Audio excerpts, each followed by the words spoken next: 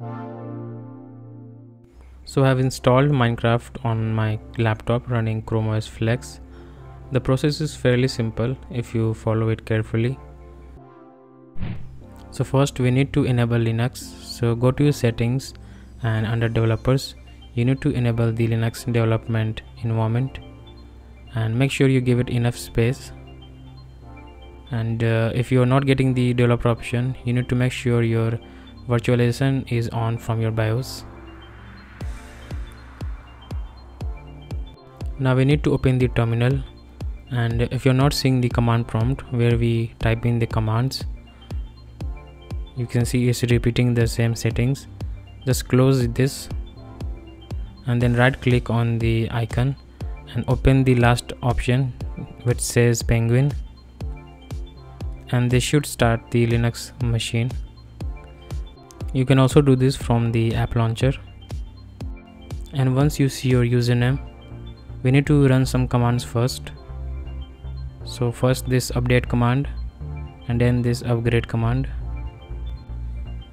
Now we need to go to this website.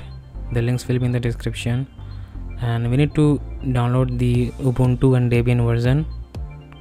This is the Minecraft launcher and it's a very small size. And go to the folder, then right click on the downloaded file and then choose install with Linux and then click on install, and the installation will start and finish. So you can launch it from here, or alternatively you can go to the app launcher and on inside the Linux apps you can launch it from there,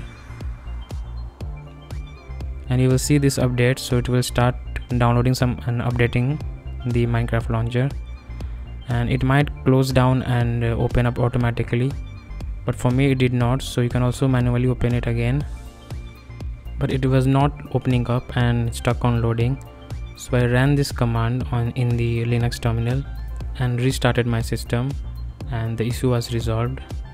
So if I try to open it up again, we have the Minecraft launcher, and now we need to log in with our Microsoft account or the Mojang login. So I will do that, and now we are inside it, the launcher, and we can start playing the demo mode because this is a paid game. And you will see this downloading and it's going to take a lot of time. It might crash in the middle, but you can just reopen the app and it will start from there. So this is the version that we are installing, the Java and Bedrock. If you have this version already, you do not need to buy the game again. So coming to the gameplay experience, for me the gameplay was really choppy and laggy, and because my laptop has a really low end processor and really bad thermal issues as well, the performance will vary from system to system. But additionally you should enable the cross-TUNE GPU support from the Chrome flags, and it should help in improving the performance even more. So yeah, that was it for this video, and I will see you in the next one.